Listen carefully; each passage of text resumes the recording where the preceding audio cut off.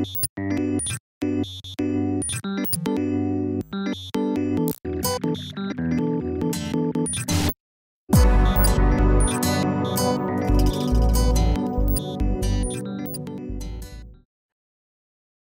I'm Kearney. I'm a program supervisor and NOLS field instructor, and we're here in the Tetons, and I'm going to talk a little bit about how we stay warm when we're winter camping.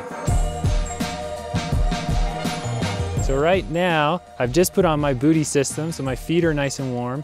And another component of keeping my feet and my hands nice and warm is keeping my legs and my core warm. So I'm gonna put on another big puffy jacket, and I'm also gonna put on my puff insulated pants. It's much easier to stay warm than it is to get warm. And so putting these things on now while I'm nice and warm will help me stay warm throughout the rest of the evening here.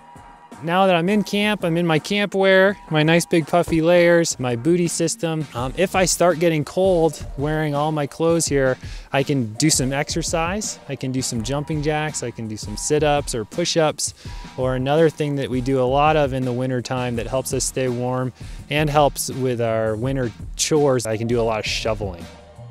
Some other important parts that help me stay warm while I'm winter camping are eating. Foods with fat and foods with carbohydrates are great sources of fuel that help me stay warm. And hydration is also really important. Hot drinks, teas, juice mixes are great, as well as just plain old water.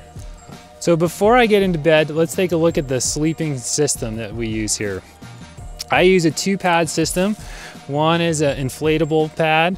The other is a closed cell foam pad or Insulite pad.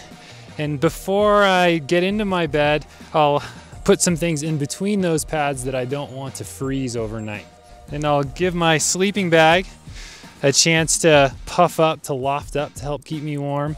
And the sleeping bags that we use are rated from -20 to -40. So while I'm getting into my sleeping bag, I'm gonna take a lot of care not to bring any snow into my sleeping bag. So I'll brush off any snow that's around my booties or on my legs or on my jacket before I get into my shelter. And also I'll be taking the same care while I'm getting into my sleeping bag. I'm gonna take my booties off, put these sleeping socks on, then I'm gonna take my puffy pants off, and then I'm gonna slide my legs into my sleeping bag. My first puffy layer I put into this bag here is to keep it organized and know where everything is. And then my next puffy layer, I'm gonna take this off, and this will become my pillow. So some other things that I'm gonna put in my bag with me tonight are, again, my toiletries, any electronics that I wanna keep warm, including my transceiver, which I'm gonna wear, but I'm gonna have turned off. And then I'll often put a hot water bottle into my bag, and this is sort of like my electric blanket in the backcountry. And then I'll just go ahead and zip up and go to bed.